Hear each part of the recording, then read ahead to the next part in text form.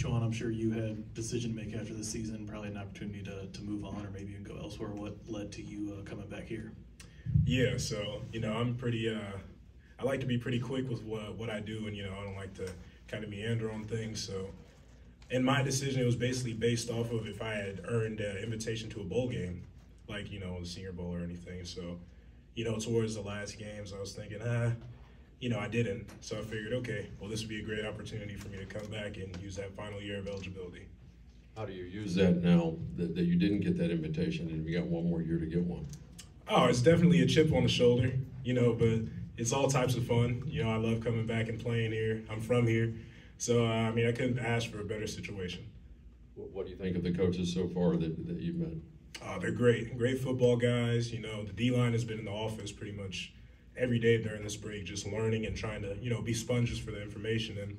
And they're great teachers. We're starting to grasp a couple things. So I'm fairly excited to get started with that.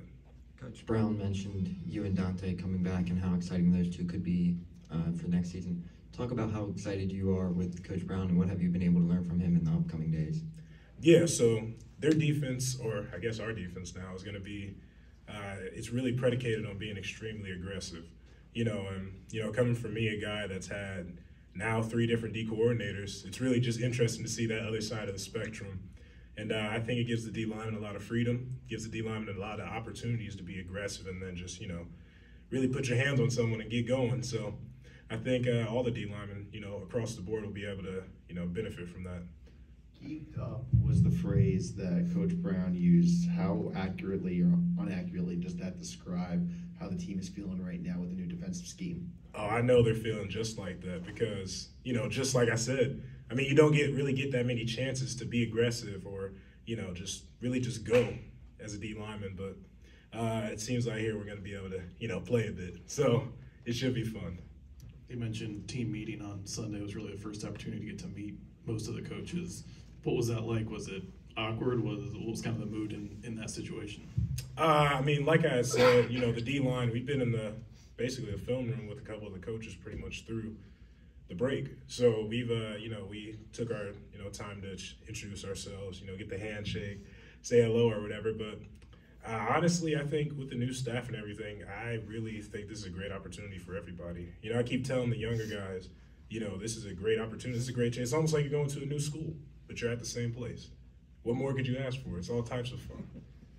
What about keeping Walt? Obviously, you made your decision maybe before he was coming back, but how much does that help you and the whole unit? Yeah, that helps the unit a lot. Coach Walt, being a Cincinnati guy, very personable, very intelligent when it comes to football, and definitely still have a lot to learn from him. So, that him just staying here really just is something that kind of melded the D-line a little bit closer and really is just going to be, I think, really pivotal in next year. When you tweeted the Terminator voice, I'll be back or whatever, how did that influence anyone else? Did that persuade others to come or stay, rather? I don't know exactly, but, being an older guy, I kind of just wanted to try to, be that cornerstone, really just get it out there. I'm not going anywhere. It's still unfinished business. And, if I did influence someone, good. But if not, then, good too. I'm just ready to get to work with the guys that are here. I know it's really early, but you played inside and outside in that 3-man front. Do you have any sense of maybe where you'll fit best in this new system this year? Honestly, we do so much moving and shaking. I honestly wouldn't mind playing anywhere, just having that multiplicity and, having that experience playing at, any position anywhere. Just is kind of one of the things that I take pride in. So if Coach wants me to go play nose, I'll play nose. If he wants me to play, end, I'll play end and, just do whatever I can to help. Higher ground, that one of the highlights was your intro to the video. So everyone gets, is there a new tune coming this year or what? I'll leave that up to the media team. I'm always open to, sing a little tune, but we'll see what they come up with. Going against Louisville in the bowl game, even if some of those coaches weren't there, that was obviously their scheme, the players they coach. What did you see, whether it was going against the O-line and watching the D-line, and maybe how that translates to what you guys are going to do here? Yeah, so, being a defensive guy, especially watching the defense, just play, be aggressive, feel fast, and, really just kind of play with your hair on fire. It was kind of fun to watch, the contrast in defenses.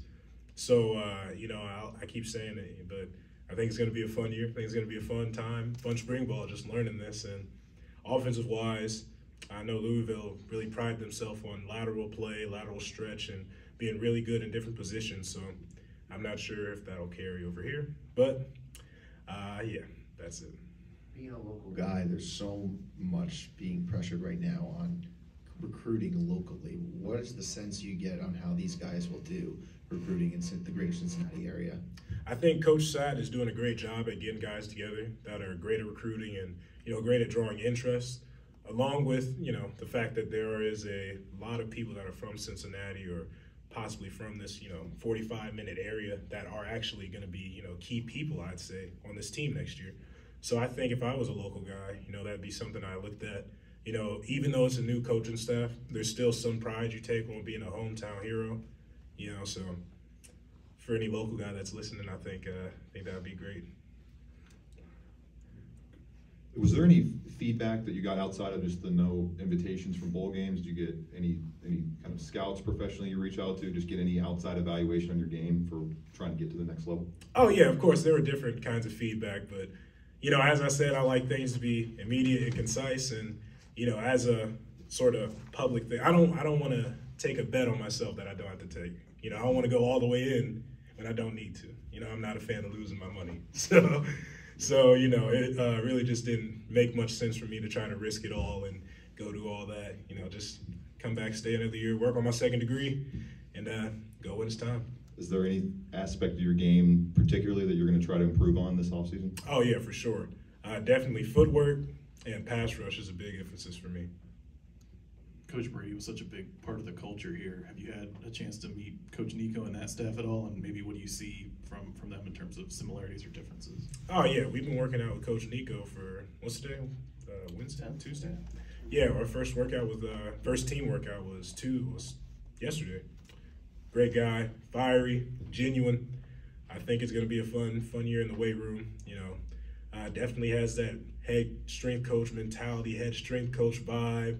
Really gets the guys going, and I, being a bit of a meathead myself, I kind of rock with that. So I think it should be good. You saw Louisville in the bowl game; they led the nation in sacks. So, I mean, how exciting is it to be part of that defensive line where it's highly emphasized to go not be nice to the quarterback? Mm-hmm. No, I'll keep saying I'm just excited. I thought we did pretty well sack-wise and get after the quarterback this year, but to just see that on another level through Louisville's defense, which is now our defense, I think it's going to give a lot of opportunities for a lot of guys to go out there and eat. A young guy like Dante has gotten a lot of attention. Has he come to you as an older veteran, and whether it was about decisions to stay here or just improving his game, have you guys talked at all on that level? I mean, Dante has a great head on his shoulders. So I offer him advice when he needs it or when he asks for it. So, he'll come to me and talk about little things. But I feel like Dante, being another Cincinnati guy, is, he takes a lot of pride in what he does, takes a lot of pride in Cincinnati. So I kind of felt like he wasn't really going to go anywhere, even though he could. Greatest D tackle in the nation right now. But I think he takes a lot of pride in what he's doing and, kind of laying that foundation, even with him being a junior now. Or third year, laying that foundation for people coming up behind them. Did you see, especially on defense, a lot of local guys? When the coaching staff changes over, did you see the importance of staying home in the university on guys who could have gone elsewhere but choosing to stick it out even if they didn't know what the future held necessarily? Mm-hmm. Yeah. It was definitely an importance of just trying to hold tight. I kind of use an analogy of being on a ship in the middle of a storm. You don't want a lot of people to be all on the side of the ship. You're going to fall off. Everybody should huddle in, be tight, just wait the storm out. And, that's what we did. And we ended up keeping a lot of the great guys that just happen to be from Cincinnati, and a lot of guys are from other places. But we held tight, weathered the storm, and now we're ready to go. Any other questions for Jowon? Thank you. Thank you. Thanks, Jowon.